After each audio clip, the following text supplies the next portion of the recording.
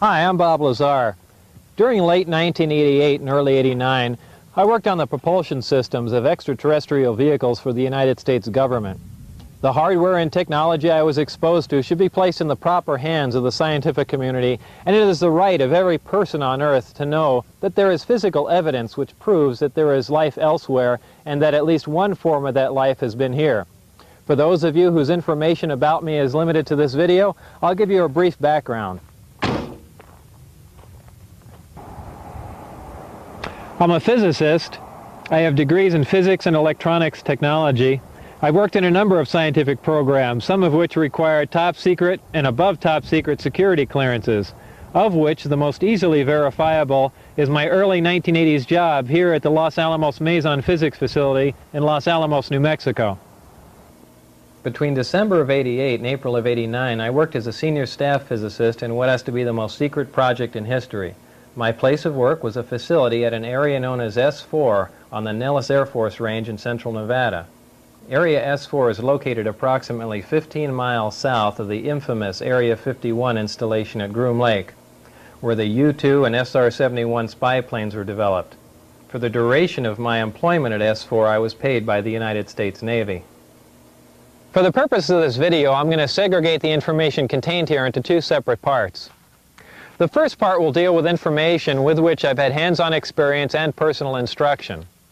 In other words, not only did I read briefings and not only was I taught the theories of these technologies, but they were demonstrated for me and I know they are true and accurate.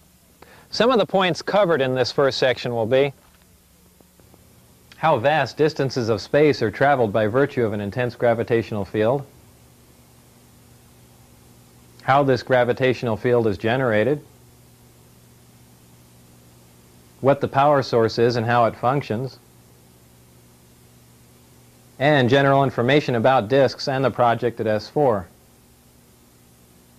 The second part of this will deal with subjects on which I've read supporting information, yet for the most part I had no other way to corroborate the information or ascertain its accuracy. When we get to Part 2, it'll be obvious why proof of some of this information could not be conclusive. Some of the points covered in this second section will be information about the beings that brought us this technology, and how these beings have historically interacted with man. I've been prudent in selecting what to expose here, and I think that some of this information should not be made available to the general public. This information is being conveyed to you as it was to me, with the exception that in most cases I've simplified things for those of you with non-scientific and non-technological backgrounds. So let's begin. At the beginning of this first section, I'm going to give you 3 short science lessons, and once you've learned them, you'll not only know more about interstellar travel than almost anyone else in the world, but you'll know the actual method another civilization is used to travel from another star system to the planet Earth. Now, during the course of this, I'm going to have to relate information that I've learned at S4 to information that we're already aware of. And when I say we, I mean the general mainstream scientific community. So as not to waste too much time explaining established scientific facts and theories, when I say we know this or we know that, please feel free to consult any qualified scientist, professor, or science teacher to have them explain my statements to you. One of the most predominantly asked questions is, how is it possible to cross vast expanses of space without exceeding the speed of light? Or how can you travel in reasonable time and economy between points that are light years apart?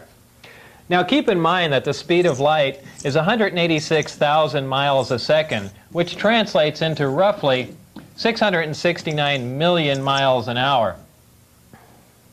And a light year is the distance traveled in 1 year at the speed of light. Proxima Centauri, which is the star system nearest ours, would take 4 years to reach traveling at the speed of light. So up until now, when we've examined the requirements to travel these distances, we've always had to consider the problems of traveling at a speed near the speed of light. This poses problems with propulsion, navigation, fuel capacities, and even when you consider the effects of acceleration on space-time, which include time dilation, mass increase, length contraction, and a whole host of other things, it quickly becomes evident that this type of travel would require a level of technology that man has not yet achieved. The truth of the matter is that traveling these distances does require a level of technology that man has not yet achieved. but it has nothing to do with flying in a linear mode near the speed of light. We know that the shortest distance between 2 points is a straight line, so in our universe we've always assumed that the fastest way from point A to B was to travel in a straight line at the speed of light. Well, the fact is that when you're dealing with space-time and you enjoy the capability of generating an intense gravitational field, the fastest way from point A to B is to distort or warp or bend the space-time between point A and B, bringing point A and B closer together. The more intense the gravitational field, the greater the distortion of space-time and the shorter the distance between points A and B. Most of us think of space-time as the void or as nothing. And remember, it wasn't that long ago that man considered the air in our atmosphere to be nothing. Yet with time we've become aware of the elements and properties of the air in our atmosphere. Well, indeed, space-time is an entity, and one of its properties is that it can be distorted or bent by a gravitational field. We know that gravity bends or distorts space-time and light by virtue of the fact that we're able to see stars which we know should be blocked from our view by the sun. Referring to the graphic here, the solid line denotes the position of a star that's located behind the sun, and the dotted line shows its position as viewed from Earth. This is made possible because the sun's gravitational field distorts the space-time and light around the sun, allowing us to view stars which should be hidden from view.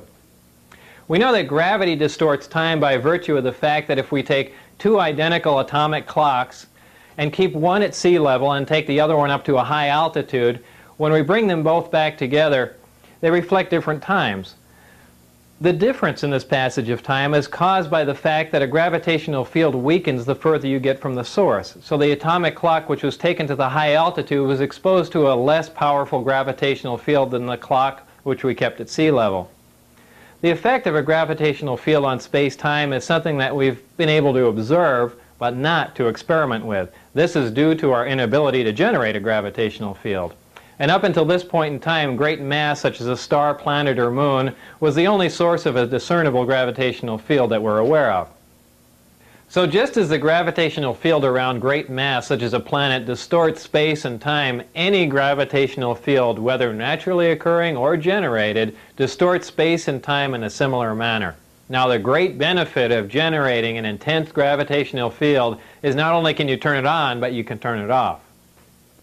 If we refer back to our original illustration of space-time distortion, we can see that when we generate an intense gravitational field, we can distort the space-time and in turn the distance between the point where we are and the point where we want to be.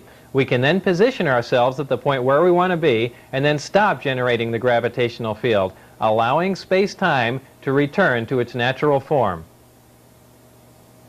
In this manner, we can travel great distances with little linear movement. And this is how space-time distortion translates into reduced distance. Now back to our original question, how is it possible to cross the vast expanses of space required for interstellar travel without exceeding the speed of light? This is accomplished by generating an intense gravitational field, distorting space-time and allowing you to cross many light years of space in little or no time and without traveling in a linear mode near the speed of light.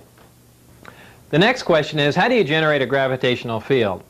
Up until this point in time, I've used the term generate to describe the capability of producing a gravitational field, but since I'm not aware of any way of creating a gravitational field from nothing, a more accurate term might be to access and amplify a gravitational field. And this is what I mean when I use the term generate.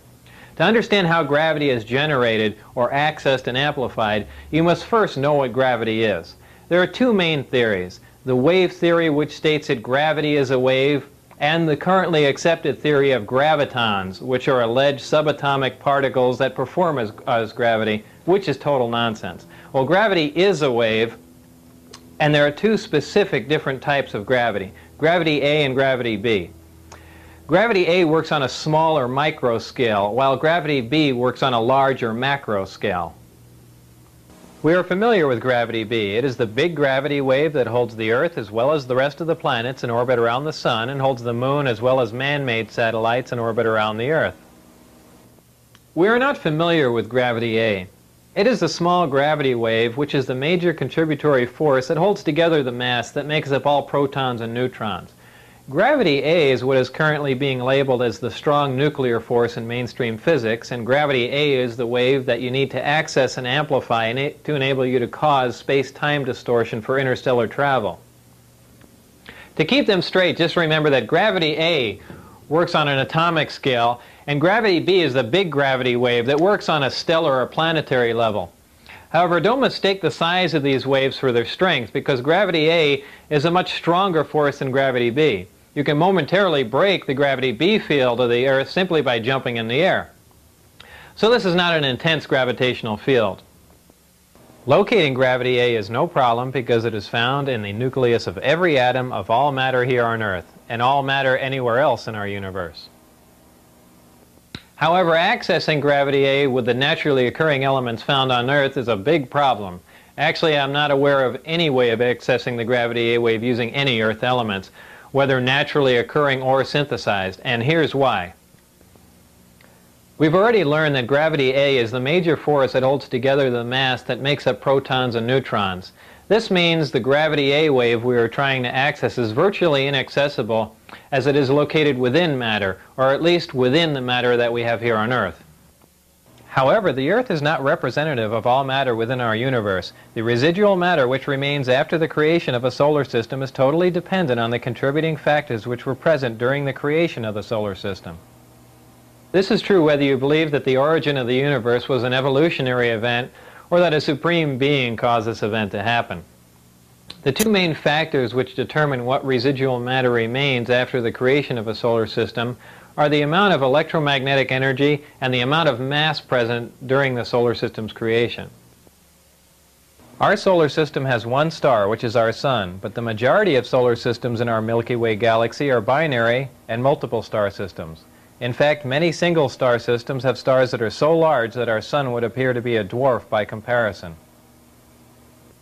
Keeping all this in mind, it should be obvious that a large single star system, binary star system, or multiple star system would have had more of the prerequisite mass and electromagnetic energy present during their creations.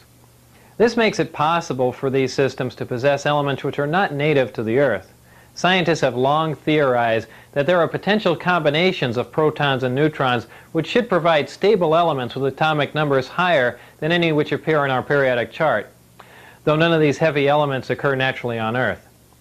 88 of the first 92 elements on the periodic chart occur naturally on Earth. Some heavier